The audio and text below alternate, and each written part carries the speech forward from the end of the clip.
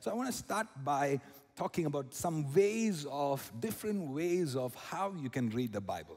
Are you with me? Okay, number one, read the Word of God cover to cover.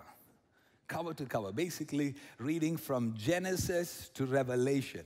And you know, this generation, especially in the days of technology, we have a lot of applications, a lot of apps, and a lot of softwares that allow us to actually be able to do that much easier than it was before. Like there are a lot of calendars that allow you, that guide you of how many chapters you must read today. One of the good apps that are well-known app is an app called YouVersion. So if you have an iOS or an Android, search for YouVersion on your phone.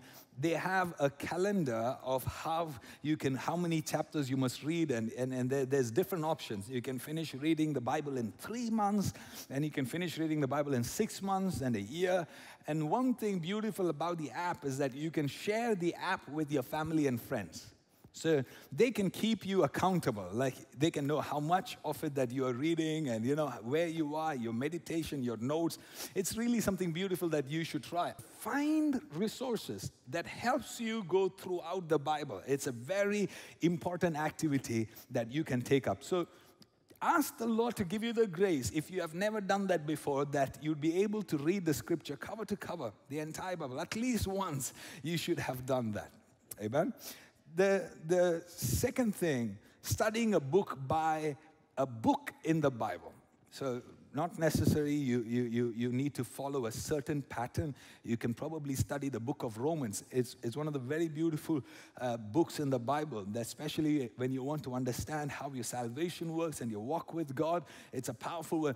Pick up books and study certain books of the scriptures and dig deep. Why was it written? Where was it? What context was it written? Who was it written to? So you understand the scripture in a deeper fashion. Number 3, study by theme. Study by theme. So not necessarily that you go from cover to cover, not necessarily you study a book. You can study a topic, study a subject. Like if you want to understand the grace of God, it's a vast subject. So use many resources. For example, if you go online, you can find concordance or Bible references. So on one subject, you can dig deep on where you can go in that subject, in that context. And that is something that helps people understand certain subjects that you would otherwise have little information. You can dig deep on that particular subject. Fourth way of studying the scripture is very powerful, the memorization of the scriptures. Now, this is very critical. This is very critical. Let me read a verse for you. Psalms 119 and verse 11. The Bible says, I have hidden your word in my heart that I might not sin against you. Can I read that again? I have hidden your word in my heart that I might not sin against you. So basically, what the scripture is saying is that the more you have the scriptures in your heart, the more you have the strength to fight sin. Are you following what I'm saying? There is a powerful verse that says, the Holy Spirit will bring to remembrance the word, the scriptures. In other words, if you don't have the scripture inside you, the Holy Spirit cannot bring to your memory what you have not fed into your memory. Are you following what I'm saying? So you have to repeat it as you read the scriptures. This is something that you could do. I'm not great with remembering the number or the chapter or the verse where it is in the Bible. But one thing that I realized that most of the powerful verses that is in the depth of my heart came from my mother teaching me these scriptures. So as a little boy, my mother would sit me down. It didn't last too long, but when I was a little boy, she would sit me down and she would quote verses after verses after verses, and all of that was in my heart. I didn't even realize until when I went out to college, and there would be certain situations and certain circumstances where I didn't know what to do or how I should react, and my mother's voice and that scriptures would come back to my memory. and the Lord would use that scriptures to guide me.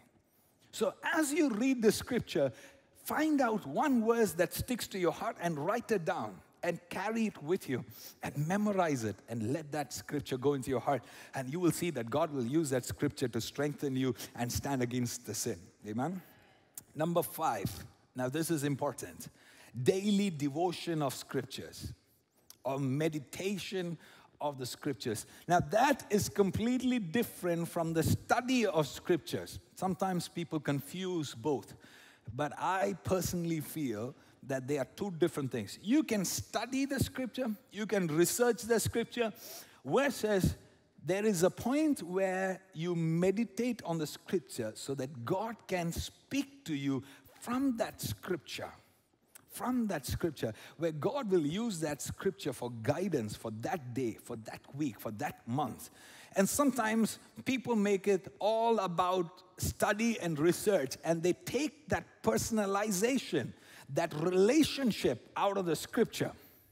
But it's very important for us to know that that book that you hold is the word of the living God. It is God. How many of you understand what I'm saying? The word is God. The word is Jesus. That scripture that you hold in your hand is Jesus. So if Jesus wants to speak to you, don't look up to the ceiling. You just need to open your Bible. Did you hear what I'm saying? Because some of us are just waiting for some earthquake to come and heaven to tear open and the doubt to fly down.